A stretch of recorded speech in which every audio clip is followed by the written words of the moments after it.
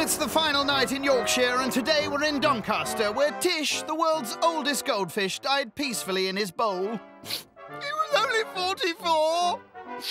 Off he plops, gone to that big goldfish bowl in the sky. And hoping to be flushed with success tonight is this week's final host, Business Development Manager Tony. I'm the full package. I've got the looks, I've got the great charm, I've got enthusiasm. What more do they need? A half-decent dinner? Polycala. Very good. Because that's what drinks promoter Dan served up when he kicked off the week with his Greek grub. It smells absolutely delicious. The vibe was right. Everybody seemed to enjoy himself. Good energy from everybody, so, like, it was enjoyed by all. I want a nice, clean fight. There were plenty of fun and frolics on offer on Tuesday from computer fanatic Matt. But when it came to the food... Yeah, it's spicy. Are you OK, Tony? It was no laughing matter. On my night, there was a lot of laughter around the table, maybe for the wrong reasons at times, but ultimately, I guess that means people had a good time. Tequila! Mexico was the destination for dog walker Jordana's junket, and it was all going very well. I am very impressed that you've made your own tortillas. Yeah, I am. Until... Sorry. Oh, I've got dog hair. I'm so sorry. I think my night went well overall. A few blips, but actually, looking back at it, it was actually really good. Last night, florist Jane went all continental when she hosted a Spanish slap-up. Everyone absolutely loved it. It was like being in Spain itself, in Hull. And when it came to the food, the compliments were flowing. You've done well, Jane. Sorry, what did you say? Despite Tony's best efforts to trip her up. Did you make this bread? Sorry, does anyone want a drink? I honestly believe that I'm the one to beat. I think I'm in the lead so far. You are, but you're sharing that honour with Dan and Jordana on 28, with Matt at the bottom of the pile on 24. But tonight, Tony could change all that with his countryside cuisine, and there's one guest he's desperate to impress. There's a bit of competition between me and Jane, I think. So, but you know, let's have a great time tonight, and let's see her face when I win. If Tony slips up, I'm going to be right behind him, watching him and laughing. Goat's cheese salad. I personally wouldn't choose this starter in a restaurant, so I am a bit disappointed. When it comes to beetroot, I can definitely think of other things that can beat it.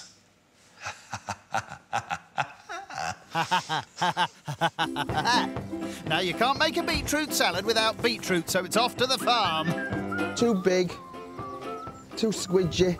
I can't decide. You might be here a while. Nah, not that one. Got it. A beautiful piece of beetroot. Oh, yes. Thank the Lord. Back home, Tony's perfect beets are boiled and chopped. Jane, this beetroot is fantastic. I'm coming to get you. Be worried. Be very, very worried. She doesn't look that worried to me. Onions, balsamic vinegar and honey join the beets, and it's into roast. Now for the goat's cheese. You're right, Tony. I think I'm a goat. How long have you felt like that? Since I were a kid. Oh, I must say, that's wonderful. This is such an easy starter. There's no cooking involved apart from boiling the lentils. To be fair, he is zhuzhing them up with a good dollop of shop-bought peri-peri sauce. How's that? Yum. A tad too much spice, maybe? Yes. It's the last night of the competition in Yorkshire. Cheers! Where Business Development Manager Tony is hoping countryside cuisine and his effervescent personality will bag him the grand. Just excuse me a moment while I just go over to my hostess trolley. Be my guest. Smooth action. Meanwhile, back in the man cave, Tony's diners are having a fertile. Some crisps in the bar. Nice salt vinegar. What's that? What is it? Certificate of Appreciation, Excellence in Humour and Entertainment. Oh, that's so nice. I bet he bought it. Yeah, he's definitely made that himself. Back with Tony, who's dishing up.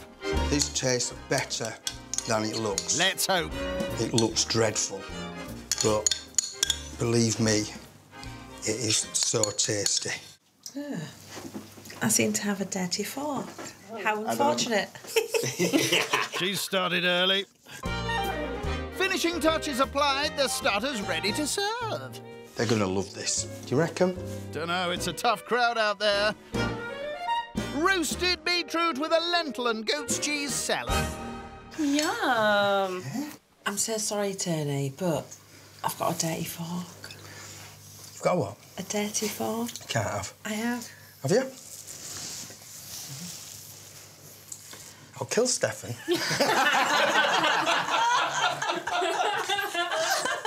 Of all the people to find a dirty fork, it had to be Jane. I just thought, oh no. And you know me, I don't like to bring attention to things like that, but I just had to. Do you know, it's rude not to, isn't it?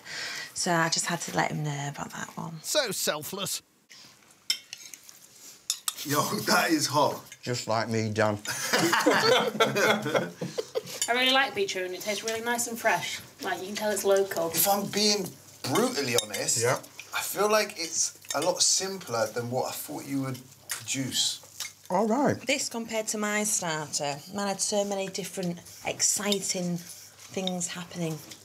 Bit overfacing for me, though. I thought this was a cooking contest, not arranging lettuce competition. Ouch. Thought it would be a little bit more posher than what we got served. That was probably one of my more difficult dishes to produce, and they just pushed it down as a salad. At the table, swapping genders on the agenda. So if I woke up tomorrow and I was the opposite sex, I would just look at myself all day long. I think how amazing I was. And then I'd go out on a night out and meet as many girls as I could. If I was a man, it would just be really nice, you know, to go out, not be objectified, you know. This winds me up, OK? Try being a guy walking down the street with a load of hens, yeah, who's had a few drinks. Like, it's crazy. But we don't take it to heart, do you know? Because, like, Yeah. if you was on a hen party, you would cause some trouble, yeah? Like... I'm one of those women that you was talking Yeah, about. yeah. If I walked past a building site or some workers and they didn't wolf whistle at me, I'd walk past again. I think if we both walked past a building site and we both got wolf whistled, Jordana would probably ring a local council and get the building site shut down, whereas I would, like, have a selfie with the guys and maybe get a sandwich. I don't think I'm really impressed with when Jane says that. Like, obviously, she's meant to be like an older woman. I think it just makes her look a bit immature. I've stood outside many a building site and waited to be wolf whistled for hours and hours, but I just get moved on.